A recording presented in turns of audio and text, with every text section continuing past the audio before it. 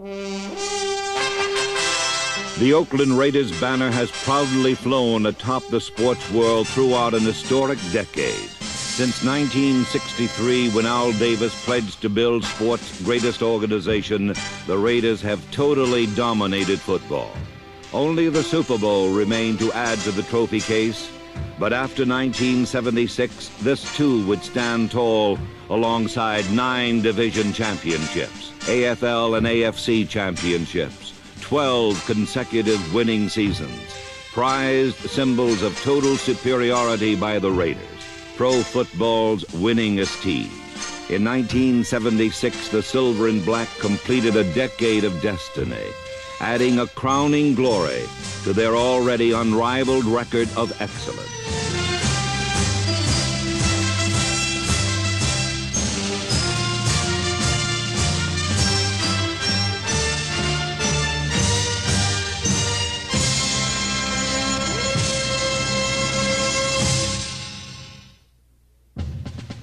On opening day, the Pittsburgh Steelers found the Raiders long on injuries, short on excuses, primed and ready. Ken Stabler's touchdowns to Dave Casper and Fred Biletnikoff, number 25, helped earn 440 yards against the Steel Curtain. Still, Oakland trailed by 14 with only 5:35 remaining. Without standout veterans Art Toms, Horace Jones, Kelvin Korver, Marv Hubbard, and others, able coach John Madden's Raiders fought back courageously, defying adversity, time, and the Steelers.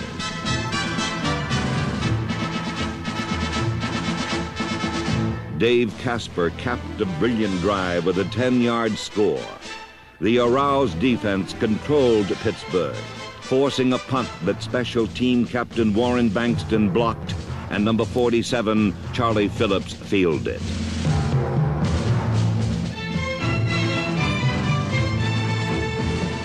The great Oakland fans had learned to expect heroic rallies from their Raiders, for these wearers of the famed Silver and Black were veterans of pressure situations, at home with dramatic last-minute victories.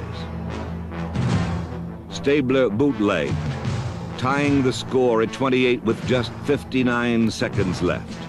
Then Dave Rowe deflected a pass that linebacker Willie Hall intercepted, bringing on rookie place kicker Fred Steinfort. 1976 began with another remarkable chapter in the history of daring Raider comebacks. Raiders 31, Steelers 28. In Kansas City for a Monday night game, Raider special teams led the charge. Kicker Ray Guy, Neil Colsey, Terry Coons, Jack Tatum, Ted Kwolek, Rick Bonas, Mike Ciani, and number 61 Herb McMath relentlessly shadowed the Chiefs. On offense, Mark Van Egan, number 30, and Pete Banasak, number 40, surged for big yardage. With overpowering protection from offensive captain Gene Upshaw and Art Shell, number 78, Stabler coolly completed 22 passes. But in the fourth quarter, Stabler was hobbled after drilling Mike Ciani with a final touchdown in a 24-21 win. Houston gets hot even indoors, but more fired up was a fierce Raider defense that burned the Oilers. Giant newcomers number 72 John Matuzak and talented rookie Charles Filliar, number 77, products of football's premier scouting operation, were overwhelming. The undefeated Oilers had not yielded a touchdown in 1976, but rookie Mike Ray, playing for Stabler, changed that with scoring passes to Cliff Branch for a 14-13 Oakland triumph. A long Raider trip to New England found the Patriots inhospitable, but one taste of defeat was all this 1976 Oakland Raider team would tolerate. In San Diego, the Chargers challenged for first place. Neil Colsey's punt returns gave Oakland favorable field position.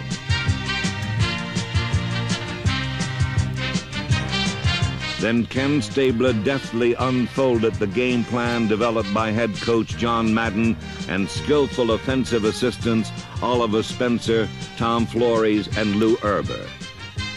Cliff Branch scored from 74 and 41 yards out as Oakland roared back 27-17.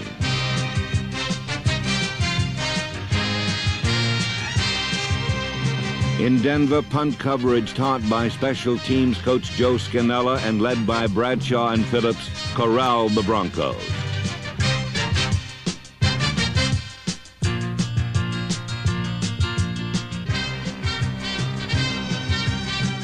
Van Egan powered toward his 1,000-yard season.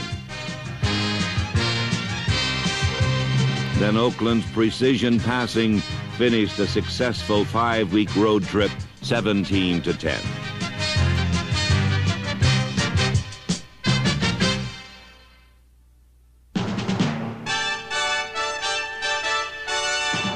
Home at last, the Raiders hosted Green Bay. A scoreless battle exploded after linebacker Phil Villapiano made a key theft. In the NFL's 57-year history, no team ever had a better pass completion percentage than these 1976 Oakland Raiders.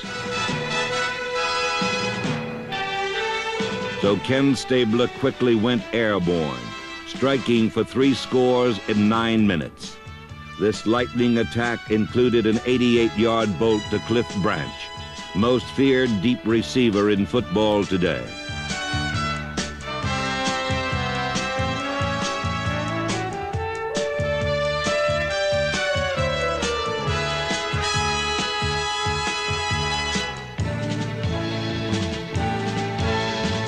Then a clutch interception by number 26, Skip Thomas, preserved an 18-14 victory.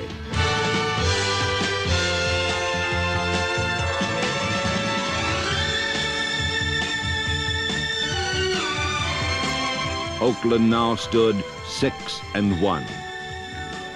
When Denver invaded Raider country, Coach Madden's resourceful defensive aides Tom Doms, Don Shinnick, and Bob Zeman unleashed an awesome pass rush that sacked Bronco quarterbacks 10 times.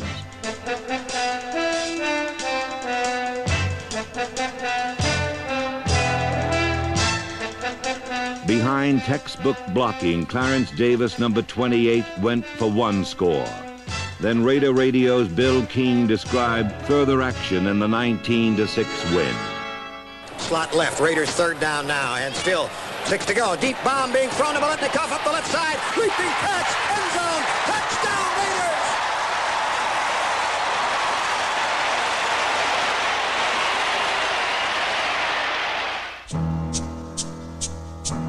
Raiders! Then east to Chicago, where Otis Sistrunk, Dave Rowe, and Ted Hendricks chilled NFC rushing leader Walter Payton and the Bears' offense even more than did the winter weather.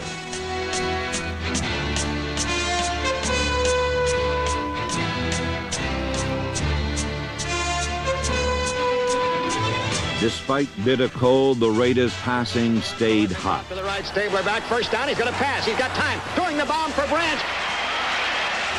Branch down on the 35, takes it in stride, the 30, 20, 10, touchdown Raiders!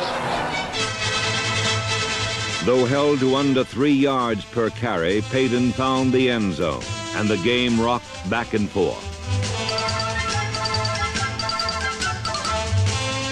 Tough defense made big plays. A Sistrunk deflection and Hendricks' interception set up a 28-27 Raider lead. Branch to the left, Biletnikoff to the right. Stabler back to pass again from midfield, throwing a deep bomb, going to Branch against Livers. Livers knocks it down. Branch catches it. Touchdown Raiders! Holy Toledo! John Madden epitomizes coaching greatness. His foresight in taking the wind in the 4th quarter helped preserve victory. Huff waits, the snap, the spot, the kick on the way, it's high enough. No good, no good. It hit the right upright. Oh, the Oakland Raiders continue to live by the veritable, the terribly cliched skins of their collective teeth.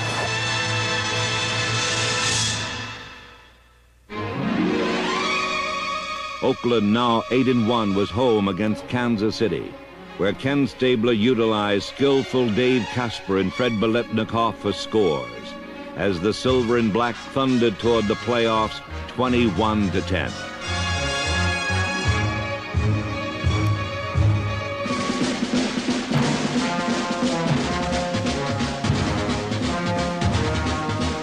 In historic Philadelphia, the Raiders rang the bell on defense and offense to give Coach Madden his 80th win and capture their 9th division championship in 10 years, 26-7.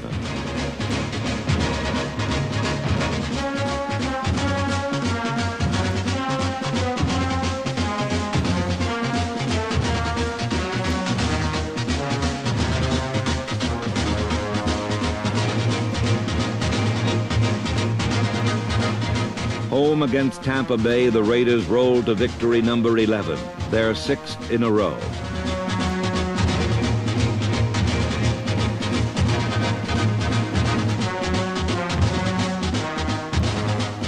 Willie Hall came up with another big play, and the Raiders buried the Bucs.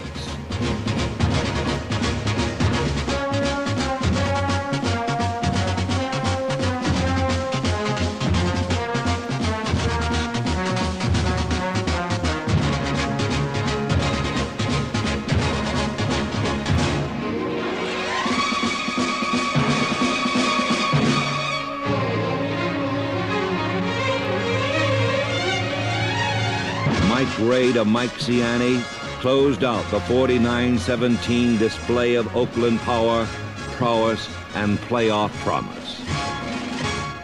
Then a huge TV audience learned an unforgettable lesson about these mighty Oakland Raiders. By losing, Oakland could deny Pittsburgh the playoffs. But the Raiders know only one way to play: to win. Victory is a way of life for the Silver and Black. Rick Jennings' kickoff return started it off. The rest was pride and poise, preparation and performance.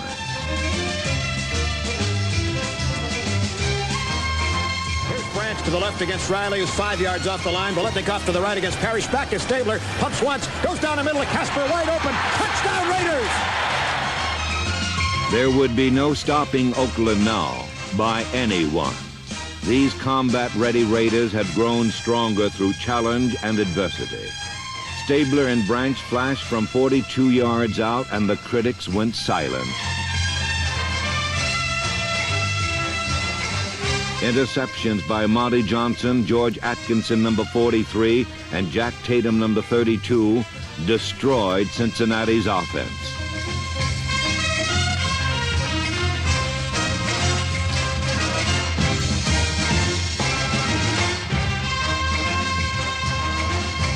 And then the Raiders calmly shouted Bengal playoff hopes as Stabler and Biletnikoff clinched win number 12, 35-20.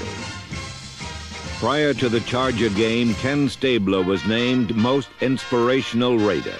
This final game showcased Mike Ray, Dave Hum, Hubie Ginn, Carl Garrett, Manfred Moore, Rodrigo Barnes, Floyd Rice, Steve Sylvester, Henry Lawrence, Dan Medlin, Morris Bradshaw, and others, as Oakland triumphed 24-0, finishing 13-1, best in football.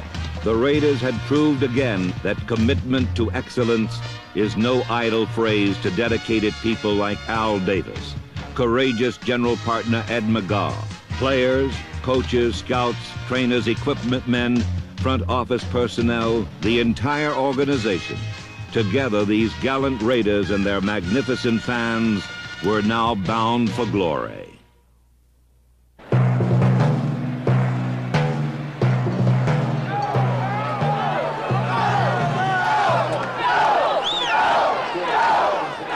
Against the Patriots in the AFC playoff, Stabler received solid protection from Dave Dalby, John Vella, and George Beeler as Oakland marched for an early field goal.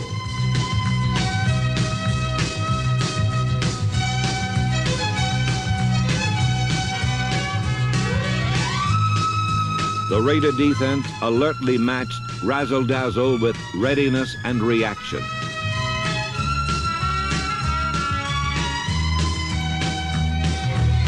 Trailing 7-3, Oakland forged ahead on this catch by master craftsman Fred Biletnikoff.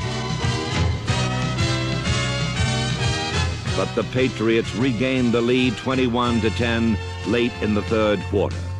The valiant Raiders stormed goalward in classic drives. First, Van Egan scored, but Oakland still trailed by 4. Now only 4 minutes left, 68 yards to go. Now every Raider dug deep for the something extra that marks champions. As the Raider receiver was clobbered even farther downfield, New England was caught belting Stabler in the head. The Raiders relentlessly closed in as the game drew to a dramatic finish. It is second down. Stabler rolling to the left. He's going to go. Woo! Runs it in. Kenny Stabler, but a flag down. Hold it, hold it, hold it. Touchdown indication, flag down. No final decision yet. Here's the signal coming. Offside New England. Decline Oakland. Touchdown Oakland.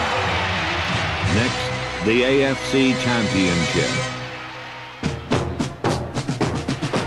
Wide receiver from the University of Colorado, number 21, Cliff Branch.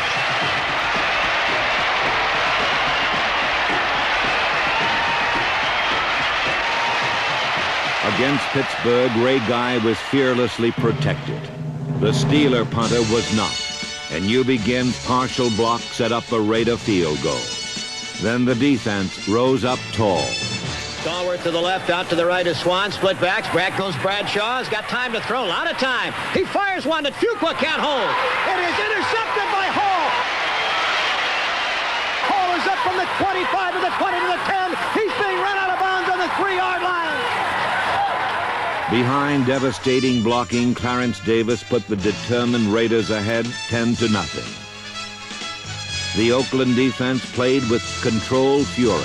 Growing stronger, tougher, every play was a challenge to be met and conquered.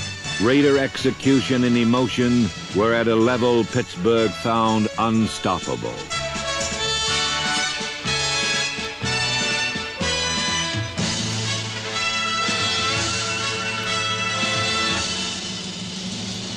Stabler play fakes, drops back. Here comes the rush. He gets rid of it to Bankston. Touchdown Raiders!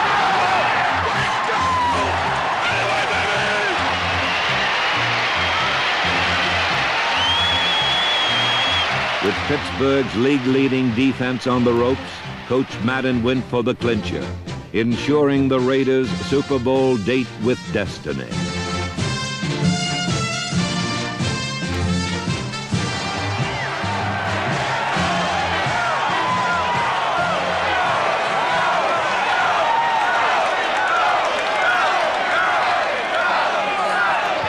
And Warren Bankston's side. Here's the play fake. Stabler back. Here comes a blitz by him, but he throws. Touchdown Raiders! Yeah!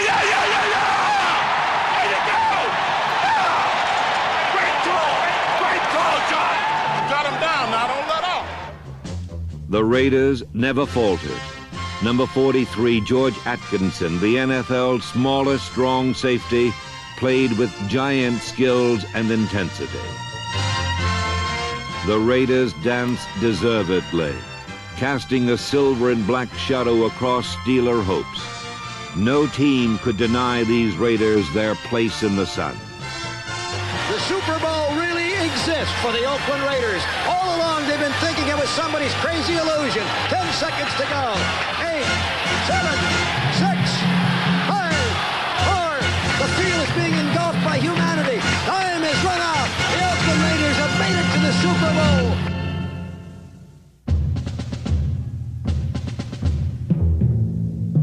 Super Bowl 11, the Oakland Raiders versus the Minnesota Vikings. From the outset for the Oakland Raiders, professional sports' outstanding organization, there was never a question about the Super Bowl. This game, this season, this league, this decade belonged to the silver and black.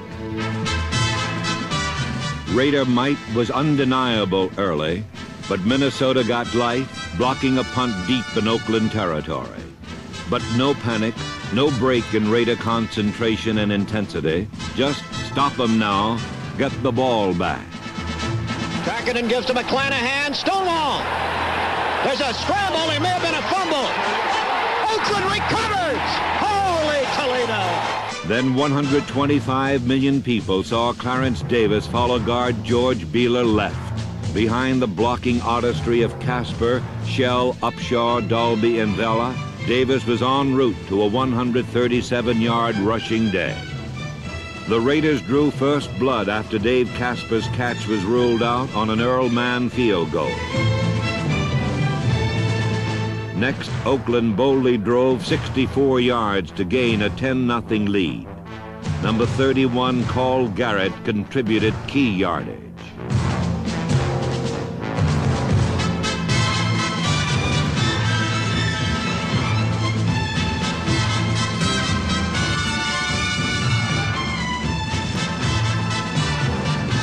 Fred Biletnikoff took the Raiders to the 1. Bankston on the right side as a wingback. Stabler back to pass. A quick throw into the end zone. Casper, touchdown Raiders! Yasha Heifetz never played a violin with more dexterity than Kenny Stabler is playing the Minnesota Viking defense this afternoon in the Rose Bowl Stadium at Pasadena. The worldwide audience now realized that time alone stood between these Raiders and complete domination of Super Bowl 11. From the 1, Pete Banaszak punched it over. Meticulous design coupled with devastating blocking by backs and line alike powered the Raiders down the glory road.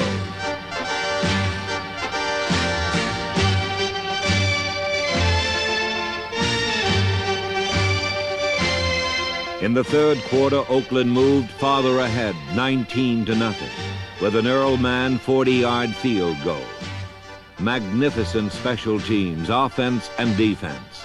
An electrifying, intimidating force in silver and black that now stands as history's best.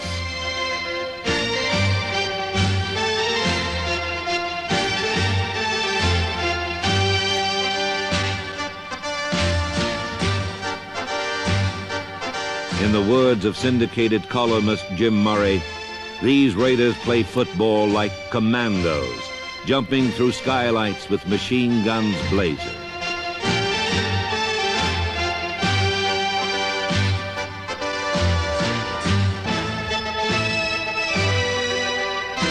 Willie Hall intercepted on the Oakland 30. Just 4 plays and the turnover equaled touchdown. The long gainer coming from Stabler to Biletnikoff.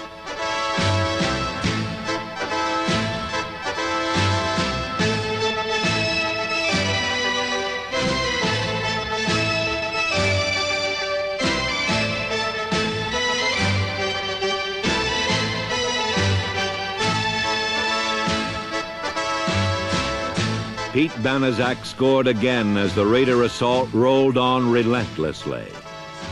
Then defensive captain Willie Brown finished the scoring avalanche, 32-14. And he looks and throws, intercepted by the Oakland Raiders. Willie Brown at the 30, 40, 50. He's going all the way. Old man Willie, touchdown Raiders.